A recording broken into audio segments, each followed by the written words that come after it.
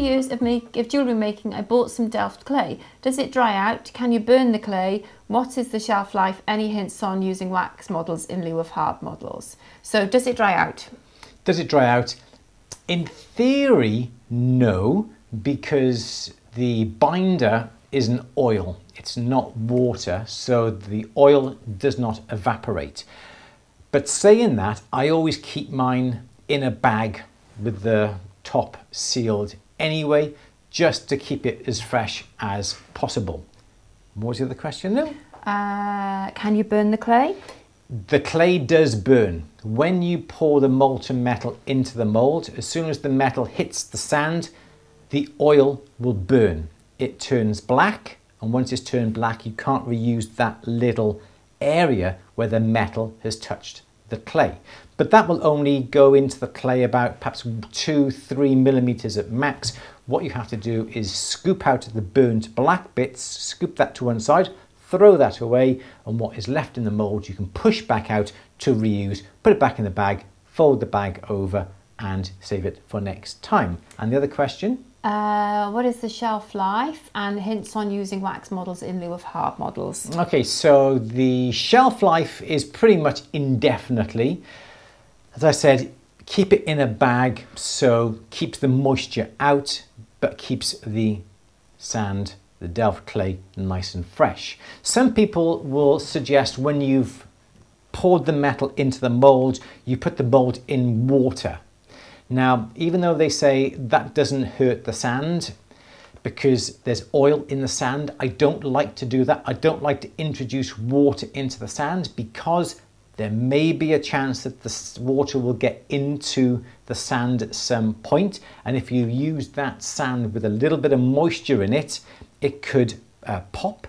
The moisture could want to expand quickly. If it's buried deep into the sand, the clay itself, it could pop, push the mold out, and I would not want to take any chances. So I never put the mold with the molten metal in water. Let it cool down, break it open, scrape the burnt bits out, reuse what we've got. We can use wax models. Wax models are great because you can carve it and shape it, but what you cannot do is have any models with underhangs. For instance, if you had a square shaped, that's a terrible, signet ring. Yeah, so there's my, oh, it's a terrible signet ring there. Anyway, it's a square shaped or rectangular shaped signet ring that is actually that shape, okay? If it was like that, no problem at all, you could cast it. But if you wanted to say put a little groove in here like that, okay, and that comes around like this. If you wanted to put a groove in like that, you would not be able to do it because looking at the head, you've got these little cutouts. This is going to be called an overhang, sorry. This is an overhang.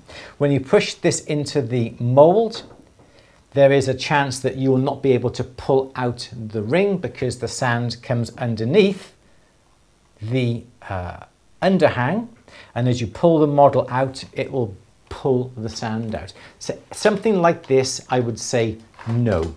If you want to drill holes into the head, you cannot do that in the wax. It has to be done afterwards. Likewise, if you wanted to put this groove down the outside edge of your signet ring, you would put that in afterwards. So no overhangs, nothing like this. You can use a wax, not a problem. And you can use anything. I think the first piece of jewellery that Louise made was a shell for her daughter. Great, shells can be pushed into the sand, filling in the little hole where the little creature goes in, but fill that in with a bit of blue tack or a bit of clay, bit of wax to stop this sand going into it. So literally anything that can withstand the pressure of being pushed into the sand is a great model. It can be wax, it can be clay, it can be stones, it could be shells, anything. You wouldn't be able to push anything like leaves into it. The leaves are too soft and they're going to disform and disfigure and crush. So leaves, no.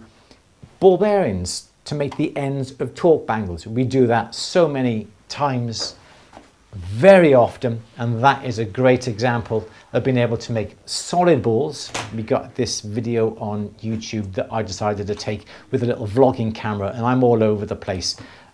Yeah, it's a funny one. Go and see it when you've finished watching the Q&A. So yeah, anything like that would be absolutely brilliant. No worries at all. Absolutely brilliant. I just love it that it's so, once you know the do's and don'ts, it's quite quick. So if something goes wrong, nothing is really wasted apart from a little bit of the clay that's immediately burnt around the metal, and you can just remelt and go again. Yes. It's just, yes. Yeah. Kind of like low risk, isn't it? It is very much, yes. Apart from, obviously take all the health and safety things into consideration, but in terms of materials, cost, it's low risk, isn't it? It is, yes. Yeah. And also, don't forget, when you do put the, take the model out of the mould, do put the air holes in. Now, one thing that I would suggest is that some people will get quite a large object and put big air holes from the model outwards. I would be inclined not to do these large air holes. The reason being is that the metal will go into those air holes. And whilst that is not a problem, it just means you've got more finishing. You've got to cut those little bits of channels where the metal has gone down. You've got to cut them off, and it could spoil the model. For me, all I do is literally get a blade. I would get like a knife. Okay, like a knife, and literally with a knife or a scalpel, draw the thinnest lines out to the air holes. It just has to let air out. It doesn't have to let metal out. So just draw very, very slight lines. If they're too big, the metal will travel, and then you've got lots more cleaning up to do. So just make sure your air lines, your air holes are nice and thin, and your mould to be absolutely fantastic.